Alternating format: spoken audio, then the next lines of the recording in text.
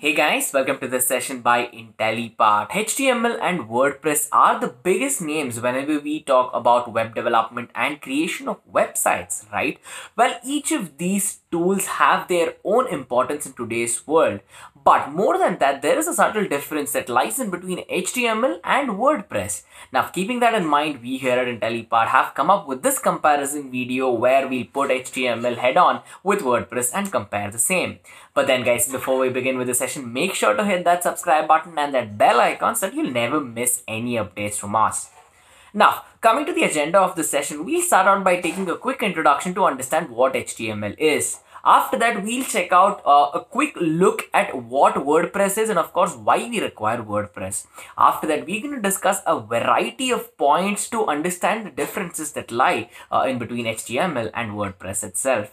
And of course, guys, if you're looking for any sort of certification in HTML, make sure to check out the latest offerings on the Intellipaat website.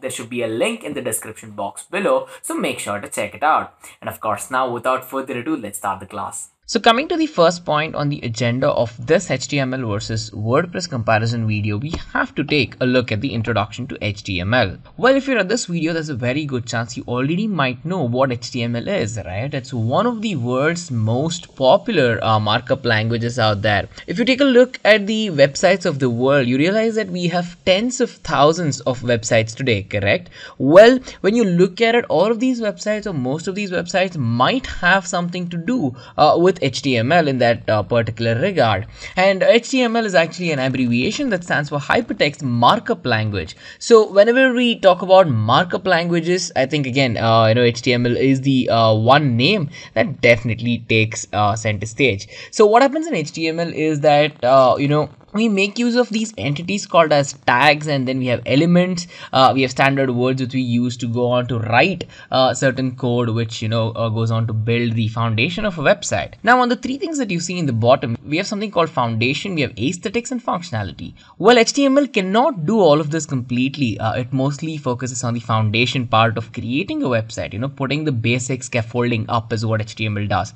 And then when you think about aesthetic, we have another tool which is very popular which goes hand in hand with HTML, that is CSS, right? Cascading style sheets. That is responsible for the design of a website. And then we have functionality. Whenever you have something on the front end, for example, if you want to have a button click and then that button click has to do something, you're going to require to program the button such that when someone clicks on it or does an activity, it has to do something, right? For that, we make use of JavaScript. So in this particular regard, for a completely working website, it takes HTML, CSS, and a little bit of JavaScript. But then now, coming to the introduction to what WordPress is, right? So WordPress is one of the world's most popular free and open source CMS tool. CMS is basically content management system which we use to go on to create websites. So you might have seen a lot of blogs or websites which really would not take a lot of code or programming to begin with, but then they're really aesthetic, and the content is really good, and one can go on to push in new content, pull old content, modify all of this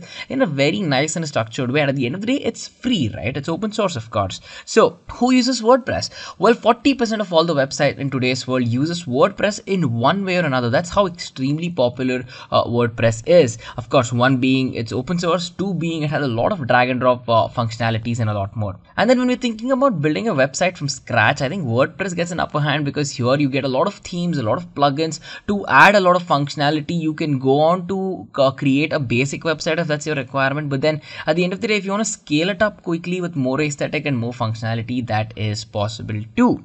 And of course, it's really easy to install and working with. And of course, most of the hosting sites will make sure that WordPress is already installed to begin with itself. So you really don't have to break your head in terms of either using it, in terms of worrying about extensibility, or in terms of even installing it too. So all of these are served to you on a platter.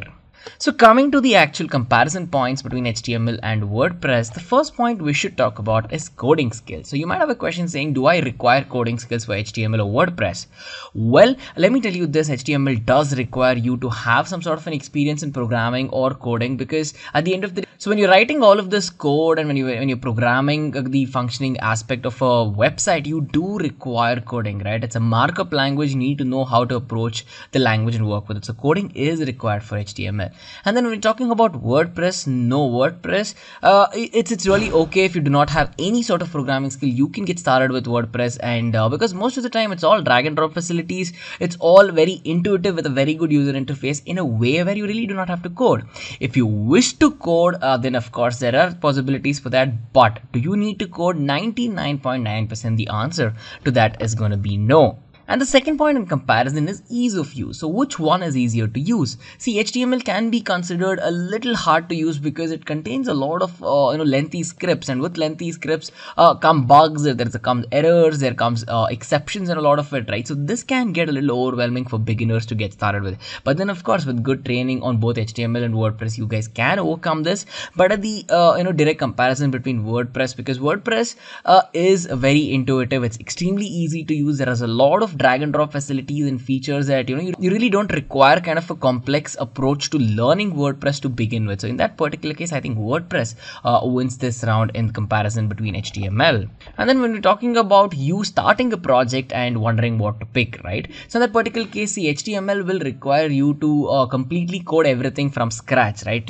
You just have an idea. To take the idea into a prototype, every single line of code you write for your website, you must start from the beginning and you must complete it. And all of this thing is complete code, right? You started from scratch.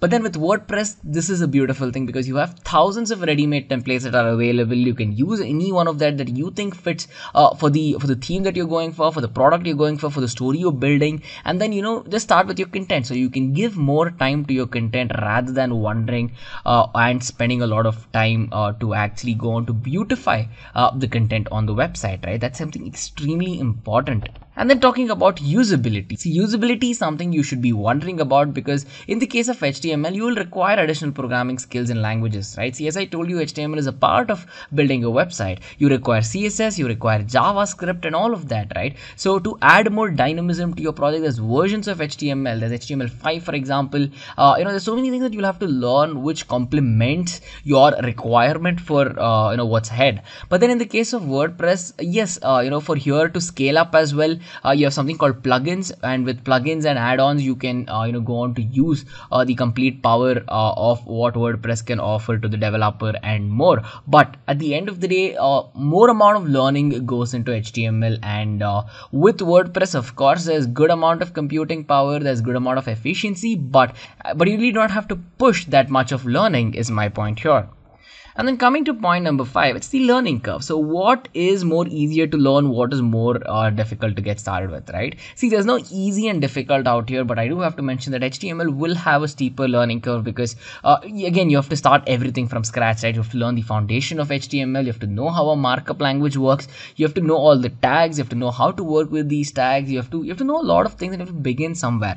But with WordPress, you can get started without having to program anything from scratch. In that particular regard, your learning curve will be a little poor. It will be a little easier to climb because whatever you have learned will have a huge impact on the result that you see on your screen. So you're not really putting in, let's say, 10 hours worth of learning to do a task which takes 30 minutes. In that particular case, it might happen to HTML in that regard, but in the case of WordPress, that does not happen. And then coming to point number 6, we have to talk about maintenance, right? So see, whenever you're changing anything in your website, it's not like you've made a website and it's going to remain the same for next 5 years, right? In that particular case, your website keeps changing, the content keeps changing, the layout can keep changing. So many things can change as per the requirement.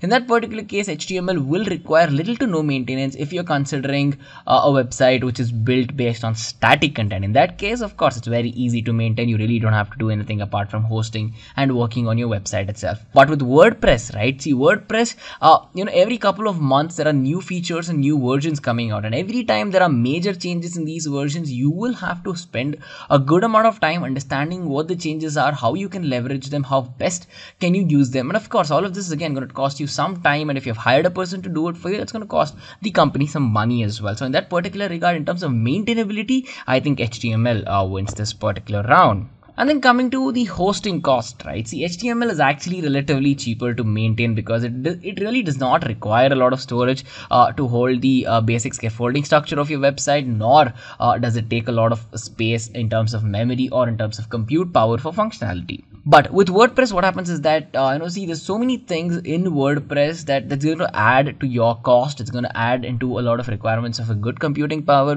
That's going to add to a lot of costs because of its requirement for good computation machine. The hosting is going to be a little expensive because it takes more space. And if you want to download all the themes and add-ons, again, that requires more space, right? So in that particular regard, I think in terms of saving a little bit of money on hosting cost, I think HTML and its working, of course, is the reason why HTML would win this round.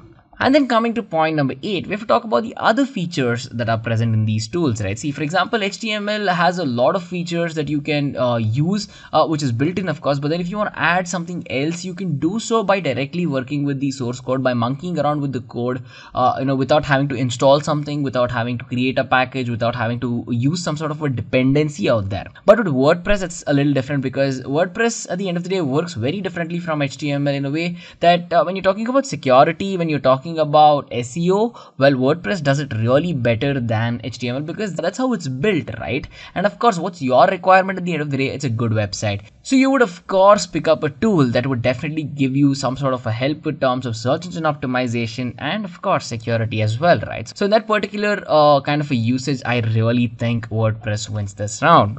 And then coming to the computation aspect of things, see, HTML is built differently in a way where it does not require a lot of computational resources at all. But even with it being very lightweight, it is considered to be relatively slow in terms of efficiency.